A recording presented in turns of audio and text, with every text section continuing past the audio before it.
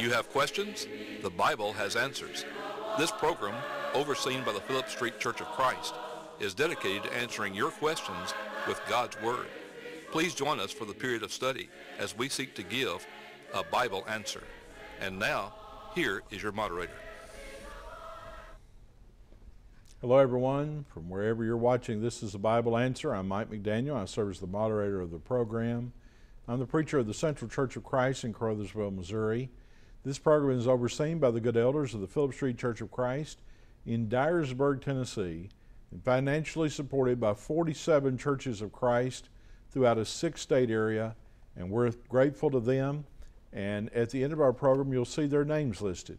We encourage you to work and worship with them whenever you might have the possibility of doing so. Now, we have 3 gospel preachers with us to serve as panelists. We'll have them introduce themselves to you once again. Hello, I'm Bill Brandstatter. I serve as the preacher of the Marian Church of Christ in Marion, Illinois. Hi, I'm Darrell Simon. I preach for the Church of Christ in Harrisburg, Illinois. I'm Gerald Cowan, and I preach currently for the Cowan Church of Christ in Cowan, Illinois. And I'd like to add, if I may, that for about 23 years, I've been an off and on short-term missionary to a place called Albania. And I wish you would keep Albania and every other country in the world in your prayers and in your thoughts and efforts and maybe in your support in the cause of Christ. Thank you. So glad to have these brethren with us today. And now to Brother Simon. For his first question today on a Bible Answer, it is this, and it's a good one. How can I overcome ministry burnout? Brother Simon. Well, I would say first, yes, ministry burnout is a possibility. And I might say, preacher, admit it, because we've all been there, and we have at times suffered from ministry burnout, but our question concerns overcoming that. I was thinking I should have just done some phone interviews with preachers who have been preaching for 50 or 60 years and asked them how they've been able to overcome ministry burnout. Here's this reminder to preachers from 2 Timothy chapter 4 from the Apostle Paul. I charge thee in the sight of God and of Christ Jesus, who shall judge the living and the dead, and by his appearing and his kingdom. Preach the word, be urgent in season, out of season, reprove, rebuke, exhort with all long suffering and teaching. For the time will come when they will not endure the sound doctrine, but having itching ears will heap to themselves teachers after their own lust, and will turn away their ears from the truth and turn aside unto fables. But be thou sober in all things, suffer hardship, do the work of an evangelist, fulfill thy ministry. For I am already being offered, and the time of my departure is come. I have fought the good fight, I have finished the course, I have kept the faith. I think there are several things that we can remember as preachers in trying to overcome ministry burnout. One of the things that encourages me in trying to overcome ministry burnout is to remember whom I am serving. I think of Paul in his ministry, and Paul, as a great apostle, continually remembered that he was serving the Lord. In 1 Corinthians chapter 3, beginning in verse 5, there are some verses that we ought to consider. What then is Apollos, and what is Paul, ministers through whom ye believed, and each as the Lord gave to him? I planted, Apollos watered, but God gave the increase. So then, neither is he that planteth anything, neither he that watereth, but God that giveth the increase. Now he that planteth and he that watereth are one, but each shall receive his own reward according to his own labor. For we are God's fellow workers. Ye are God's husbandry, God's building. So I would encourage us, if we're facing ministry burnout, to remember that we're serving the Lord God. This is His business, and we are His servants. I might also say that if needed, before quitting, take a sabbatical. Just ask for one. Ask your elders, your congregation, saying, listen, I'm getting tired, and I just need a sabbatical for just some time. I don't want to quit preaching. I just need some time away to be able to rest and relax. What if we just followed Jesus' example? You know, there were times Jesus was overwhelmed by the crowds. Sometimes Jesus called the multitudes to him. Other times Jesus sent the multitudes away. And he would often go to deserted places, spending time in prayer to God, no doubt asking God for strength in the ministry that he was engaged in. That, listen, things are getting pretty heavy, and I just need a little time to rest. How about if we just get out of ourselves and remember others? Isn't it great to be a servant of God? Sometimes we get caught up in ourselves, and maybe we forget that we are to be serving other people, having their best interest at heart and in mind. I remember reading some time ago that one preacher who had been preaching for many, many years says in your reading and studying of the Bible, don't just look for something whereby you can preach a sermon to someone else. Think about how you can, in your personal life, apply what God's Word says. Be refreshed by the reading and by the study. Sometimes our demands are so great, and we put a lot of demands upon ourselves that maybe we don't need to put upon ourselves. Till I come, give attention to the reading of the Word, to exhortation, to doctrine, and we need that. So not just preparing sermons from our reading and study and devotional life, but taking those things on ourselves. Go on mission trips. Set up Bible studies. Spend time with helping people. Find individuals that you can teach others the Word of God to. Go to workshops. Go to seminars. Audit Bible classes. There are just many things that we can do. Be with other preachers who can encourage. You know, Timothy had a Paul. Wouldn't it be great to be a Paul to a Timothy? To be able to mentor and help and encourage and work with? Again, it's just trying to think of things that we can do. Pray diligently and continually to God for strength. Again, there's just many, many ways that we can be involved in overcoming ministry burnout. Another thing I would say is to delegate in the work. Sometimes we take on so much, and instead of delegating, we say, well, it seems like if it's going to get done, I've got to do it. But be a better delegator. Delegate in the work. Find those Christians that are willing to serve, that in fact would probably be glad to ask you to delegate, to be involved in the work.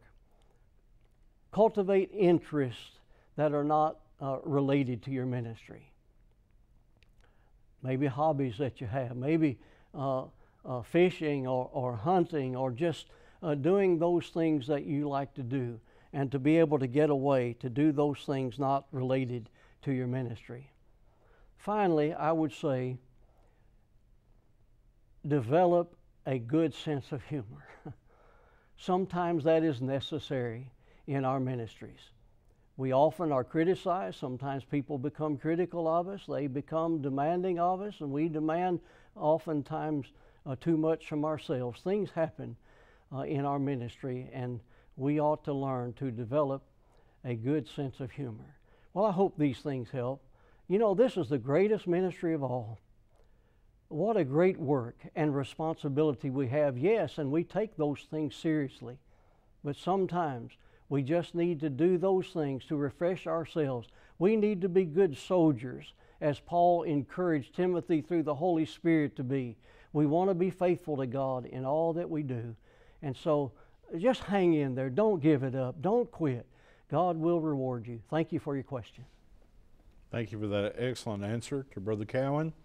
Why would an all-knowing God begin the process of creation knowing that it would be corrupted by evil and lead to so much heartache? Brother Cowan. Jesus sometimes, when he was asked difficult questions, would ask a question of his own and say, in effect, if you can't answer my question, I won't answer yours. But sometimes the question that he asked, if they could have answered it, would have answered the question that they asked of him. And I think that's the case now. Why would anybody want to bring children into a world that is corrupt, where they would be exposed to so much danger, so many problems, so much sin and suffering, where they could be tempted and drawn away to destruction? Why would anybody want to bring children into such a world as that? If you can answer that, you can also answer why God created a world that he knew would go astray, and people who would go astray. I have children, I have grandchildren, I have great-grandchildren. I'm not too many years away from great-great-grandchildren. And I've never told any of those people not to have children, not to bring any more children into the world. I rejoice in, I take great joy and some degree of pride and pleasure in all of those who are descended from me and from my wife. The joy of having them and the joy of knowing that there's a possibility of saving them for eternity, for heaven, even though they are exposed to incredible pressures, social and moral and civic and spiritual, in the present world. The risk is worth taking for the joy that is possible. I don't know why we seem to think that we could tell God how to do it better than the way he's done it. In 1 Corinthians chapter 2, verse 16, Paul asked the question, now let me just paraphrase it, which of you is wise enough to instruct God? Who can instruct God? Nobody can. God himself said through Isaiah chapter 55, verse 8 and 9, my ways are so high above yours, my thoughts so high above yours, it's as high as the heavens are above the earth. We cannot begin to comprehend all that was in God's mind and in God's purpose and in God's promise. We can't comprehend it, but we can believe it and act upon it. And I wouldn't suggest to God that he do something other than what he's done or make me something other than what I am. In Romans chapter 9, Paul, and he has in mind surely some things said by Jeremiah and Isaiah. People say, God, why'd you make me this way? Why didn't you make me some other way? And there are people now who are saying, God, why didn't you make me something other? I wish I were just a dog or whatever, because whatever the reason may be that you give, you're not going to improve on God's wisdom, and you're not going to change God's mind. What we need to learn to do is live with the world as it is. Hopefully, make it or help it become what it ought to be. But we have to deal with what's here, with the people who are here, and not say, well, if it were some other way, I would do it some other way. Do it the way you can do it. Do it with what you've got, where you are, and do it all the time, but be sure it's the way God wants it done. I've said before on this program, I'll repeat myself here, if you do it God's way, you get God's promise. If you change God's way, well, do what you can, because that's all you're going to get, what you're able to do for yourself. We don't change God's mind. We don't instruct Him. We listen to Him. We listen to His Spirit. So, a world that has been corrupted, and I think I need to add this. This was implied somewhat in the question, or in questions like this, which are frequently asked. The world was not corrupted by sin. The universe did not become corrupted. Mankind did not become corrupted. You did not corrupted, are not corrupted by what happened in the past. Adam did not corrupt the world. His sin corrupted Adam. And there were consequences in the world and for other people and for him. But it is wrong to say that, that sin entered the world and the world became corrupt.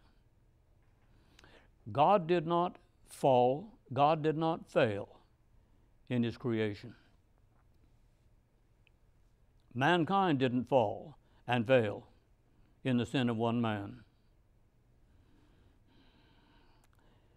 Adam failed, now Adam fell. And if you fail to keep God's will, God's commandments that are bound upon you, if you fail, you will fall. Nobody else has to fall with you. And you don't have to fall because others have failed and fallen. Just remember, God has never failed and God has never fallen in anything. God has kept His word, and He will. He will. That's His promise. I'm glad for the questions like this that make us think about our relationship to Him and to what He has done and is doing and will do for us now and forevermore. Thank you again for your question. Thank you. We've reached the halfway point of our program today. We want to offer you a free tract. Our tract today is The Evidence of Pardon. If you'd like to have this tract, or if you'd like to receive our free 8-lesson Bible correspondence course, if you take the course, we'll send you the first lesson. If you will study it with your Bible, fill out the questions, send it back to us, we'll send you lesson 2. If you complete all 8 lessons, you will receive a certificate for completing the course. So if you'd like the course or the tract or both, or to send us your question, just contact us at Phillips Street Church of Christ, 912 Phillips Street, Dyersburg, Tennessee, 38024. We can be reached by our contact page on our website. That's www.abibleanswertv.org. We can be reached by email. Just email us at abibleanswer@earthlink.net. Or you may call our toll-free number, 1-800-436-0463. Leave your address in a good, clear voice, and we'll seek to meet your request. We're always in need of good questions at a Bible Answer. So if you have a question, please send it to us, and you'll see some more contact information at the end of our program today. Now to Brother Brandstatter, we have this question. Please discuss Genesis 6:1-4 and the theory that angels married women and produced giants as their offspring. Brother Brandstatter. Thank you very much for this good question, and let me emphasize it's a theory that angels produced offspring that were giants. We're going to look at our text in Genesis chapter 6, which is a pivotal chapter in the book of Genesis. If we go back to chapter 4, we know Cain killed Abel. A curse was pronounced upon Cain. And Genesis chapter 4 closes with this statement, and to Seth, to him also there was born a son, and he called his name Enos. Then began men to call upon the name of the Lord. Then chapter 5 is a genealogy from Adam through Noah. In Genesis chapter 6, we find the statement in verse 8, Noah found grace in the eyes of the Lord. So Genesis 6 is kind of a pivotal point. We find the word grace mentioned for the first time. We find a flood coming upon all mankind, that their thoughts were evil continually, so God planned on destroying the earth. We read about Noah and the command to build the ark and the promise of the rainbow and all kinds of different things in Genesis chapter 6 that are very, very significant. It's a pivotal point in the book of Genesis. But let's look at our text. And it came to pass, when men began to multiply on the face of the earth, and daughters were born unto them, unto the men, that the sons of God saw the daughters of men, that they were fair, and they took them wives of all which they chose. When I was at the Memphis School of Preaching in 86 to 88, Brother Curtis Cates told us one time about a principle of Bible study called the principle of first mention, where you go back to where something is first mentioned in the Bible and it will give you a great insight as to how it's used elsewhere. I want to take that principle and kind of turn it around. Here you have the term sons of God used for the first time. When we find it elsewhere in Scripture, we find that it always means someone who is in a right relationship with God. For example, in Galatians 3 verse 26, we're all sons of God by faith in Christ Jesus. Galatians 3:27, for as many of you as were baptized into Christ to put on Christ. Then in 1 John 3:1, what manner of love the Father hath bestowed upon us, that we should be called the sons of God. So, in our text in Genesis chapter 6, we have it used for the first time as sons of God. Therefore, it's clear that it's talking about those that were in the right relationship with God, no doubt descendants of Seth. And then in verse 3, the Lord said, this is back in Genesis 6, my spirit shall not always strive with men, for that he is also flesh, yet his days shall be 120 years. Now here's the verse under consideration, verse 4. There were giants in the earth in those days, and watch this, and after that, the daughters of men, or after that, when the sons of God came to the daughters of men, and they bore children to them, the same became mighty men, which were of old, men of renown. Notice the giants were already there. Then it says, after that, the sons of God, the righteous, descendants of Seth, came into the daughters of men, and they bore children, the same shall be mighty men, which were of old, men of renown. That is, men who had a high stature in their society or in that age. Then verse 5 says, and God saw that the wickedness of men was great in the earth, and that every imagination of his thoughts was evil only continually. The daughters of men, no doubt, are those who were evil, who did not obey God, who were not righteous, perhaps descendants of Cain. And as a result of this intermarrying of the righteous, the sons of God, and the daughters of men, evil came upon the earth, and it began to spread.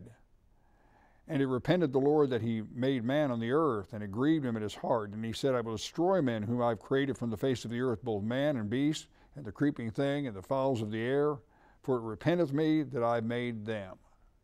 So the sons of God, no doubt, are the righteous, the ones that were descendant of Cain. The daughters of men were evil. And because of that intermingling, problems came upon the earth and created the situation whereby God destroyed the earth with a flood. Thank you very much for this good question. Thank you very much for that good answer. You know, I was just thinking about if the sons of God were angels, how did the flood serve as a judgment on them? Did angels drown? Of course not. Well, of course not. Brother Simon, does a person have to attend church to go to heaven? Brother Simon. Well, I understand the question. There's just something disturbing to me about the word have to. I grew up with brothers and a sister, and there were some Sunday mornings that one of my brothers would say, well, do we have to go to church today? And I want to go. The church is the body of Christ. The church is the saved of Christ. I need my brothers and I need my sisters. I want to be there to be built up. I want to be among the saved so that I can receive some encouragement from the saved to go to heaven. You know, Acts 2 says they continued steadfastly in the apostles' doctrine and fellowship, in the breaking of bread, and in prayers. In Acts 20 and verse 7, we're told they did that on the first day of the week. The Lord instituted his supper as a memorial feast in Matthew 26 and verses 26, and verses 26 through 29. I want to be there. to commune with my Lord. I want to sing with my brothers and my sisters so that we might admonish and exhort and encourage one another. I want to be in the assembly where God's Word is being preached, where we are praying to God, where we are encouraging and edifying one another. Yes, I think I must be involved in the worship and assembly of the saints if I want to go to heaven. Hebrews 10 says in verses 25, let's start in 24, let us consider one another to provoke unto love and good works, not forsaking our own assembling together as the custom of some is, but exhorting one another, and so much the more as ye see the day approaching. I want to go to heaven. I want to be in the assembly with the saved. It's our desire as brothers and sisters in Christ to go to heaven. God has established His body of saved people to come together to encourage, to exhort, to admonish, to lift up His name in our prayers and in our singing. I want to be with those of like precious faith. I need the time of exhortation. I need to be provoked and stirred up unto love and good works. How important it is that we assemble with God's people, that we assemble with the saints, because we help and encourage one another on this road in life to go to heaven.